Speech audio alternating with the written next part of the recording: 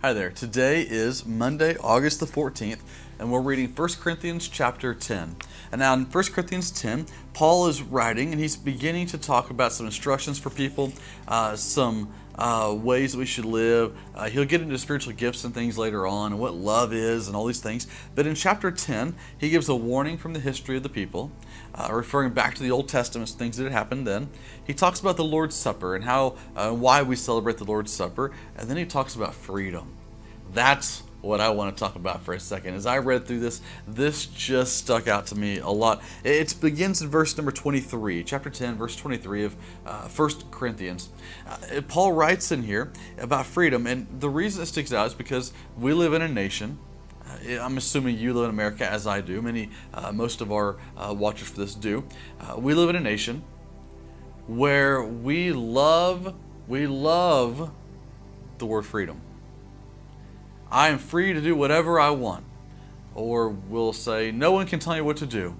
Or, I'm proud to be an American, the home of the free, the home of the brave.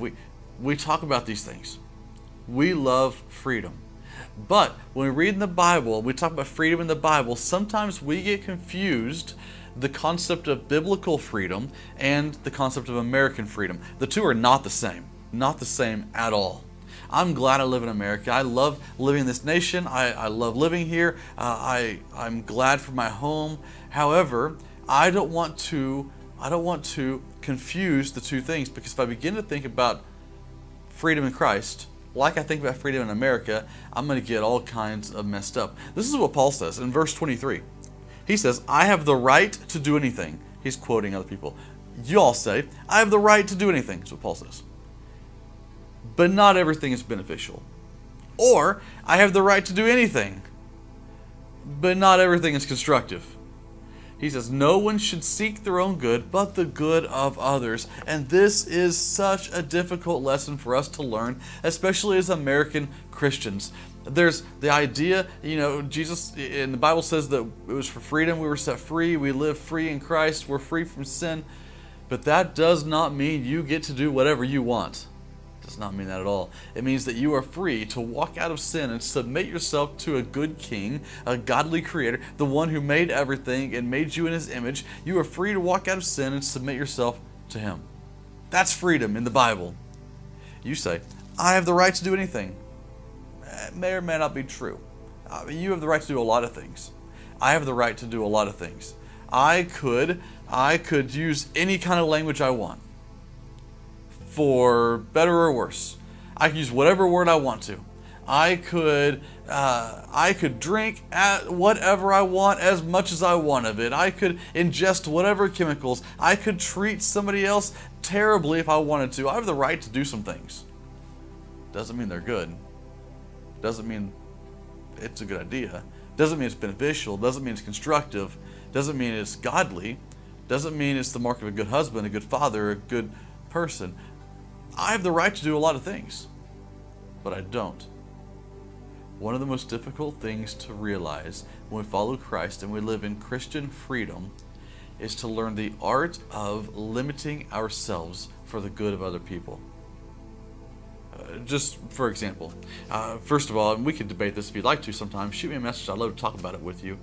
I'm not convinced that the Bible says all drinking is a sin. I am convinced the Bible says being drunk is a sin. It's not a good idea, right? But here's the thing. I could go out to Walmart today and I could go and pick up some kind of alcohol right there, and you might see me there and you might think something if you saw me there. In fact, I've known people that have worked in churches and that have done this, been caught in that moment buying some kind of alcohol thing, and they've had people leave their church because of it. I will tell you right now, I don't drink at all, so this would be a far-fetched thing for me, but you could catch me saying certain words, telling certain kinds of jokes, doing certain kinds of things in certain kinds of places, and you would immediately think something that might affect the way you follow Jesus. And so for me, to be free in Christ means I limit myself. I limit myself. I say, I could do that and that, but I'm going to draw the boundaries in a little tighter on myself, not because I want to be legalistic, not because I want to be pharisaical, but I want to limit myself for your good. So I want to encourage you, as you look at your life through the lens of 1 Corinthians chapter 10, I want to encourage you to make sure you are looking to Jesus, the perfect example of everything. Make sure you're looking at people and realizing people think things that aren't true sometimes because of the perspectives that we have. People feel things, they experience things based on what you do, so realize that. And then you take a next step, and you might look at your life and you say, you know what I'm going to do? For the sake of other people, for the good of them, I'm going to limit myself in this area. You might say, I kind of enjoy doing that, but I'm not going to do that anymore because it's not good for others. I enjoy drinking this, eating this, going there. I'm not going to do those things anymore because I want to limit myself for the good of others. Other places in the Bible, it talks about not being a stumbling block to people as they follow Jesus. We don't want to be stumbling blocks to the people. I want to be springboards, helping people follow Jesus even better. Chapter 10 ends, and then it kind of flows into chapter 11.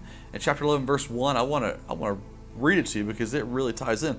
Paul ends this whole thought of limiting ourselves for the good of others. He says, follow my example as I followed the example of Christ. Maybe you've heard it written like this: imitate me as I imitate Christ. That was an older translation here, an older version. I want to live my life in a way that people can look at me and they can do exactly what I'm doing and draw nearer to Jesus. I want to live my life in a way that people can follow me, and as they follow me, they find themselves more like Jesus themselves.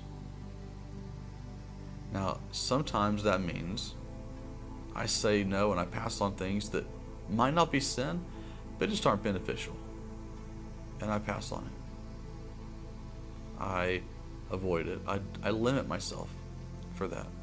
I want to encourage you to consider next steps. When you go to work, are there things that you maybe have been doing that aren't sin, or you justify as not sin, but maybe God wants to ask you to limit yourself for the good of the people you work around, or in your family, or wherever you're at?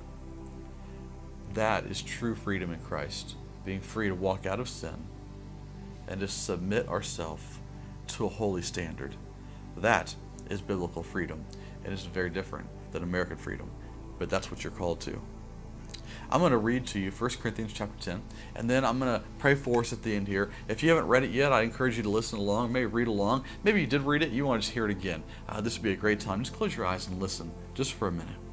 Paul writes in 1 Corinthians 10, he says, "For I do not want you to be ignorant of the fact, brothers and sisters, that our ancestors were all under the cloud and that they all passed through the sea. They were all baptized into Moses in the cloud and in the sea." This is the Old Testament stuff.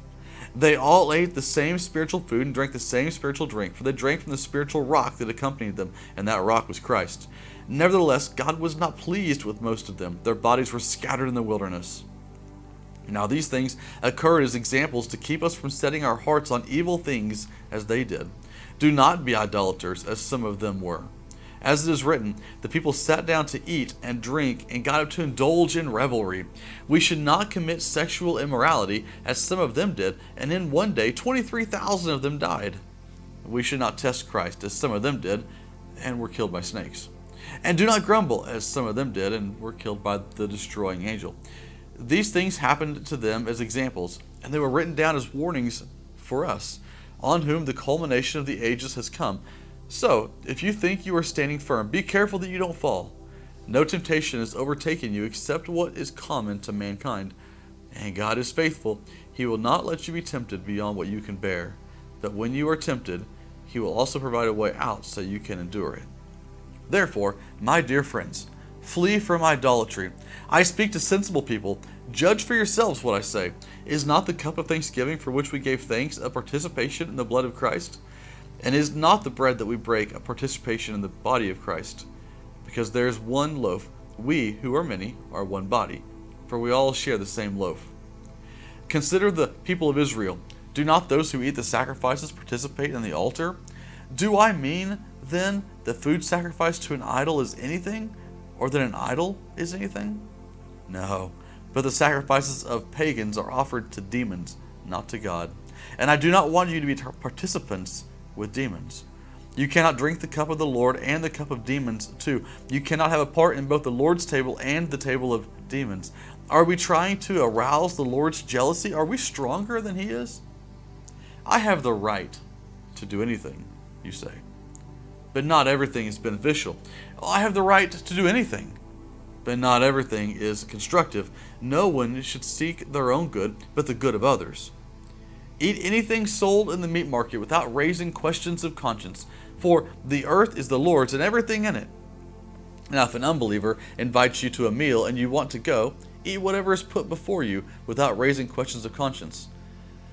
But if someone says to you, "This has been offered in sacrifice," then do not eat it, both for the sake of the one who told you and for the sake of conscience. I am referring to the other person's conscience, not to yours. For why is my freedom being judged by another's conscience? If I take part in the meal with thankfulness, why am I denounced because of something I thank God for?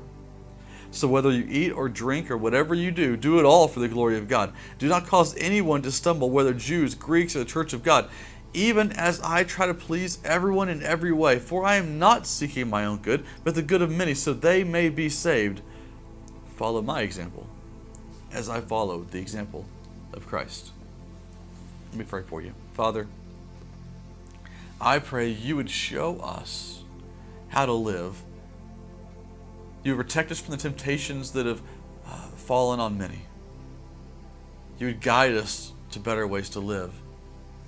And I pray, Father, that we would learn to be free in you. And in our freedom, that we would limit some of the things that we do, so we could let people see you more in us. I pray you would revise the way we see our lives and the world, and they would recognize the immense responsibility we carry as your sons and as your daughters.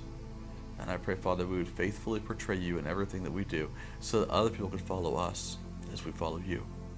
And I pray in Jesus' name, amen. It's been a great time with you today reading the Word of God. I pray you would meditate on these words through the rest of the day. Join me tomorrow as we continue reading in 1 Corinthians 11. And church, until I see you again, you are sent. Have a great day.